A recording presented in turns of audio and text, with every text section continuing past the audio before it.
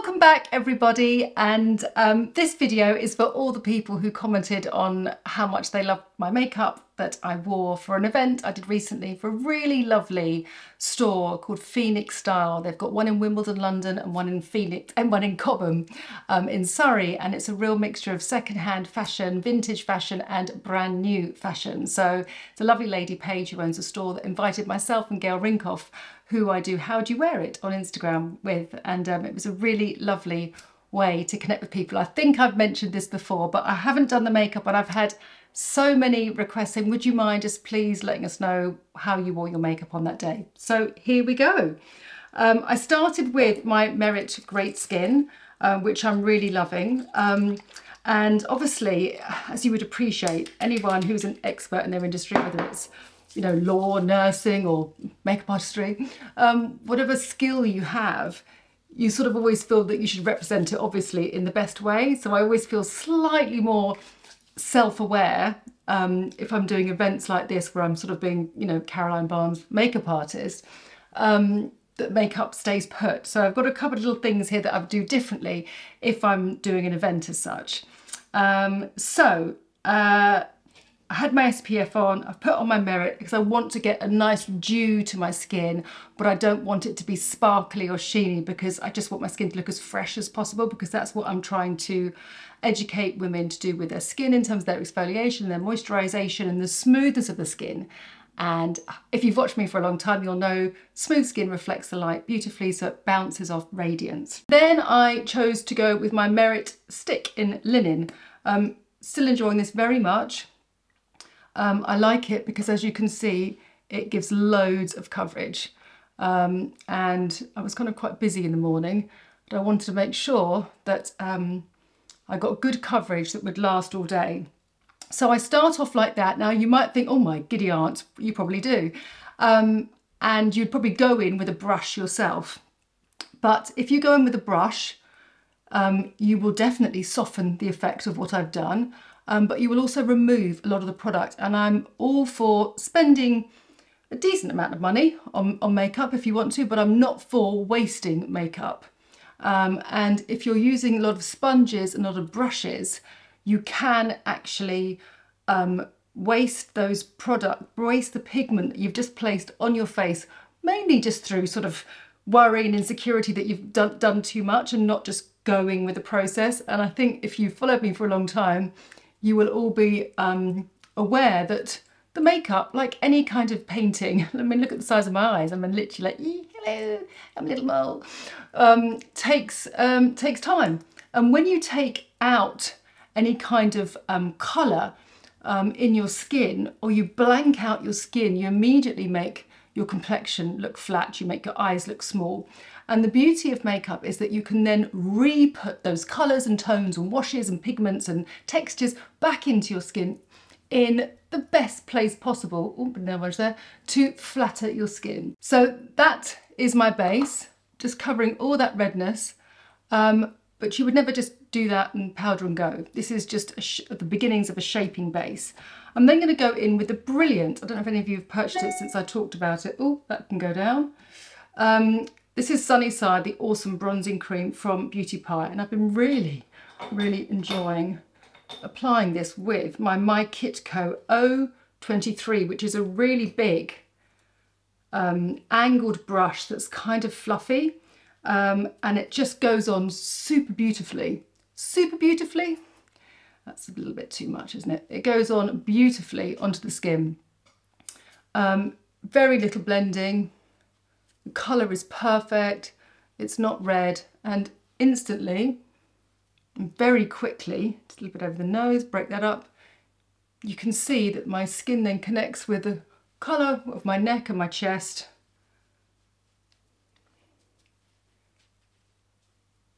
And that immediately starts to take shape. Yet, when you look at my face in daylight, which is how I film, to try and make it as real as possible, flaws and all, you can see that it just looks really, really fresh. Just a little bit in the sockets, knock that back. And that's it. But I do go in with powder. So I would use my, what number is this? I always get confused with James's numbers. They're always quite well, odd. These are literally odd. 0.33. Nice directional setting, nice firm brush. And I'm going to be using my Vive Modern Powder Perfection, and my shade is medium.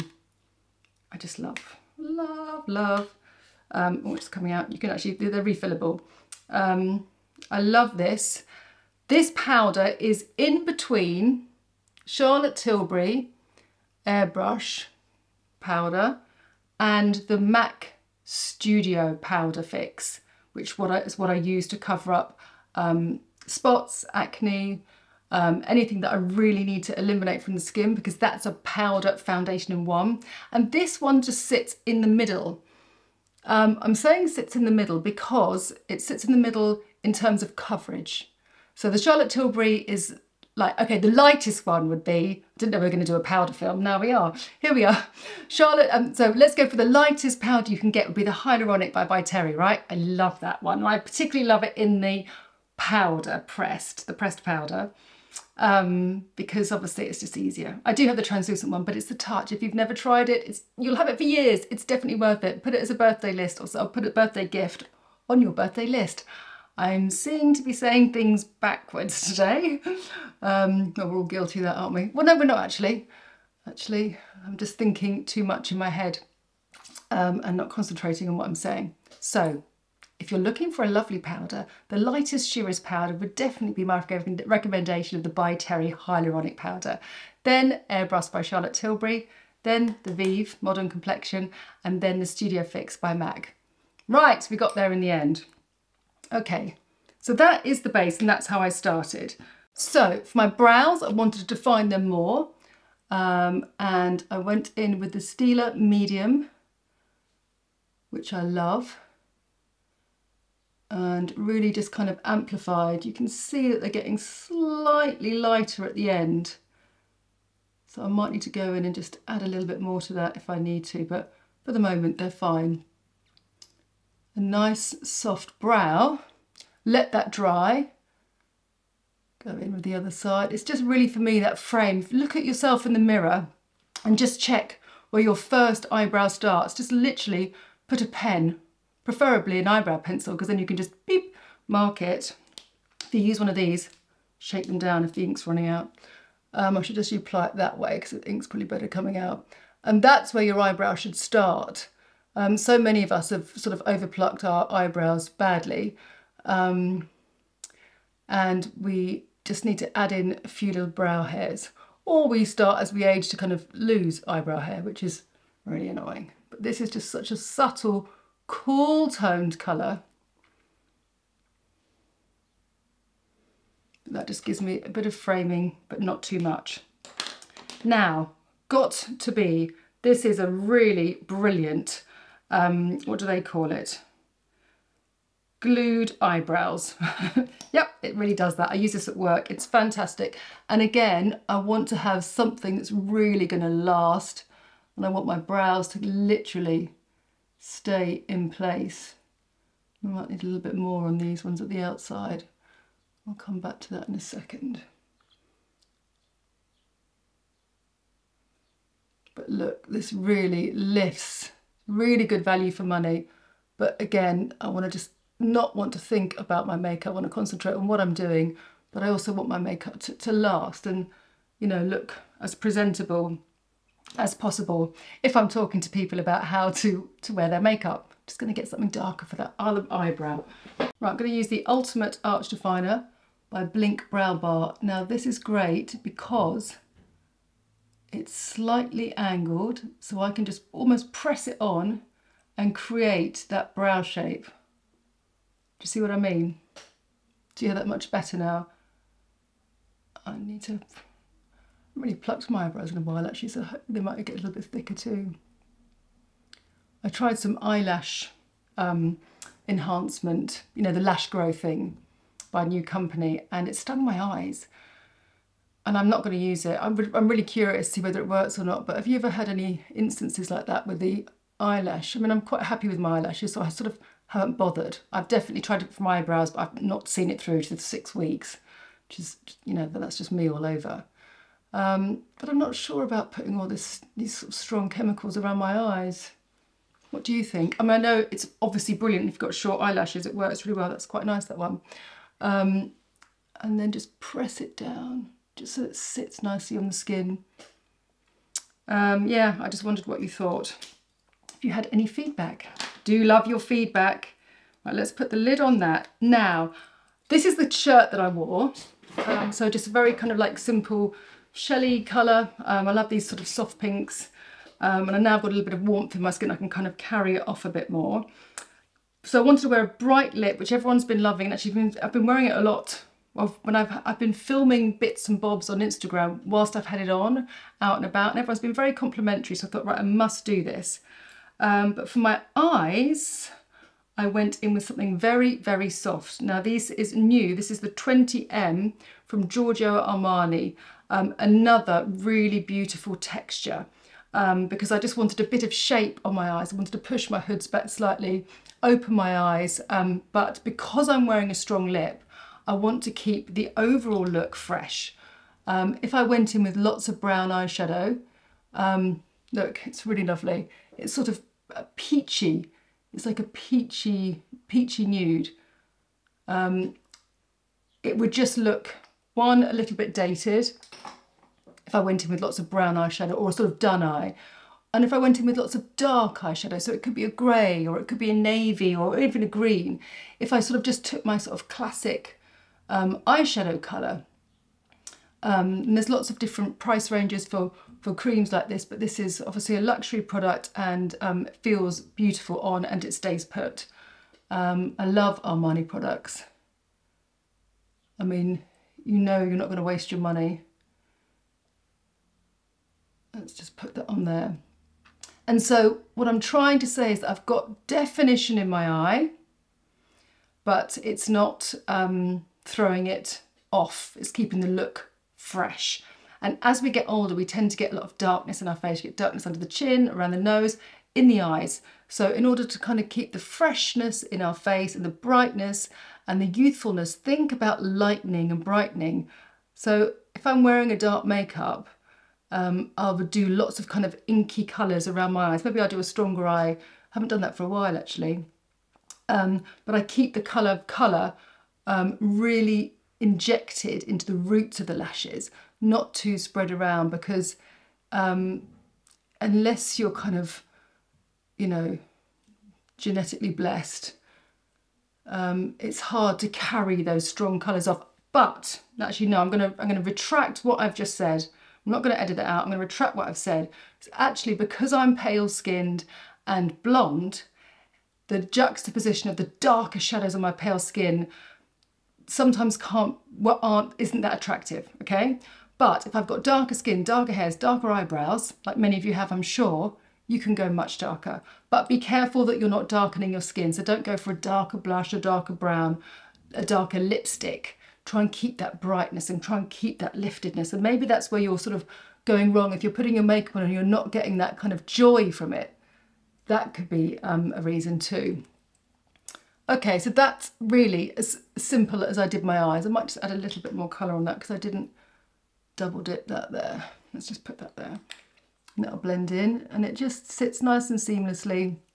It's a bit of something but nothing. Oh, I'll turn that off. Right, again, so I love my Charlotte Tilbury Pillow Talk, but it can dilute on my eyes sometimes. So I went for Beauty Pie or a Wrap Star because I know this is not going to move. Has anyone tried this? This is their first tubing mascara and it's fantastic. It's fantastic because a lot of the early tubing mascaras literally sort of went on the lashes just like that. And sometimes, especially as a working makeup artist, you need a very light, sort of glossy inked lash. Nothing that has sort of like too much volume, etc. But this one, once you've put it on, and then you put on a second coat, like I will in a minute, it just really comes to life and lifts, and you get a lot more definition and lash separation with this, and it stays put. So I'll just put that on now. Maybe I'll come back to it in a second. And what did I do for the lip? Oh yes, I just put a little bit of the lipstick on, didn't I? Right, so for my lip, I started with my CeraVe, the hydrating hyaluronic serum, which I've gone through pots and pots of this. So this is a really great texture for getting hyaluronic on your lips pre-pigment. So if you suffer from dry lips or your lips are dry, it's never ideal to kind of put a coloured lipstick on, because obviously it goes into the lines. And as I was explaining to the clients that I was with, by the end of the day, I think I'd left the house at like 10. The talk was at 12. I mean, we were still talking at 2:30, 3. And I was like, look, my lipstick probably doesn't even look perfect anymore. And it didn't, but that's life. I mean, you can't put makeup on and expect it to stay like that. I mean, some people are so lucky, I say that. I've got friends with beautiful, big, lovely lips. And they sort of drink and eat without disturbing anything. But yeah, if you're one of those people, I envy you, but I'm not. So I put that on first, and then I go in with a little bit of my Trini Miracle Blur, just over that top line there. Anything that just mattifies, even if you haven't got something like this, even if you just use something that sort of mattifies the lips, and just press that in. Lovely. And then a final bit of powder.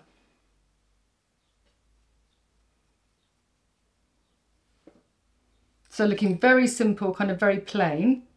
But this is the lip that everyone's been complimenting me about. It's NARS Air Matte Mad Rush. Again, it's a really beautiful orangey red. This colour I just love for this time of year. It's almost like daffodils for me. Like, yes, let's get that lovely orangey red lip out and feel great. And it does. See what you think. Anyway, so it's a dry, matte formula. And you just can't feel it on your lips, which is what I love. Now that's a lot of pigment I've just put on my lips, okay? So you've got to apply this with caution. So I would suggest doing this and then rubbing it in. And then using the stick to go in the corners.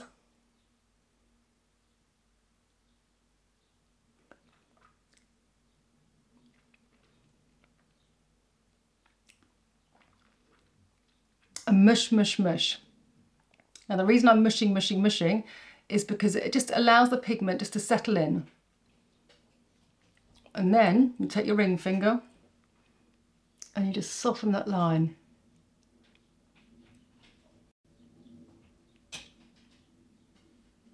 Because this colour, in my opinion, looks really beautiful, soft and diffused, not hard.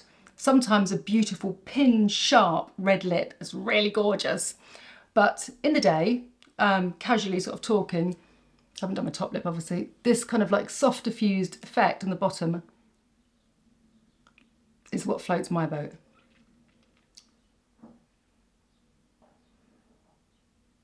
It was interesting, I was trying it on some of the ladies and they're like, oh, I can't wear that. I'm like, yes you can, let's just give it a go. And they put it on, and one lady was in a navy jacket and a white shirt and quite a goldy necklace.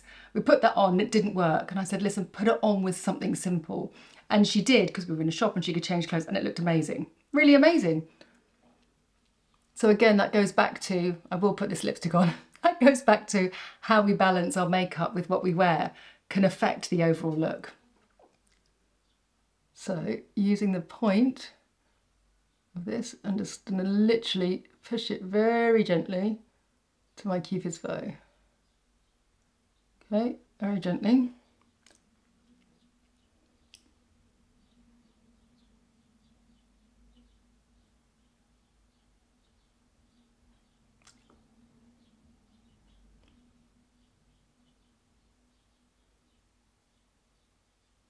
I wonder whether you can hear the birds outside.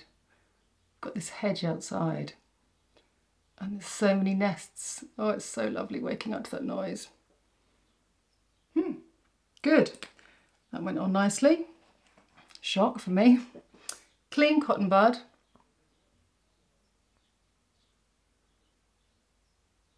And go over the lip line. A little bit of black there, that's annoying.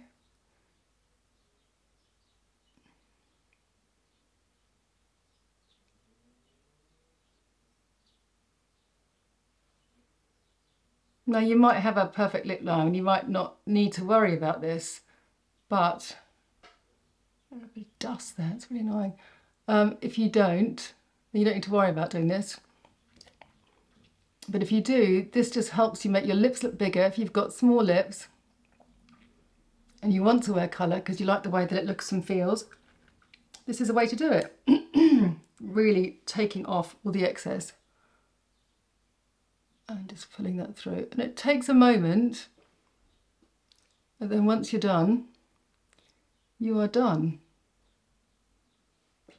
Oh, that's literally gone over a little bit too much. So let's get a clean one there. And just take that off there. Gonna push the colour into all of the lip.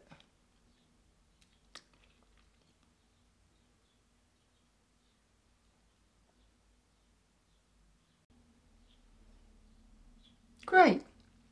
Now, little bit, just as a little bit of a wash into the brown, rub together and just blend, blend, blend. It's a little bit of a flush. I'll probably kind of naturally sort of flush up anyway as I'm talking, so I don't want to do too much, but it just ties that look in. Oh gosh, I've just noticed, got a little bit of something in my tooth. Really sorry if that's been bothering you throughout this film. Oh dear.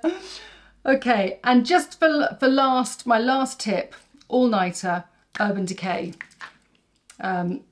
Spray that there. Very gently. And then waft it, waft it, waft it. Because again, it's quite a soft makeup, even though the lips are strong, but I still want it to last. And there we go. And there's my look.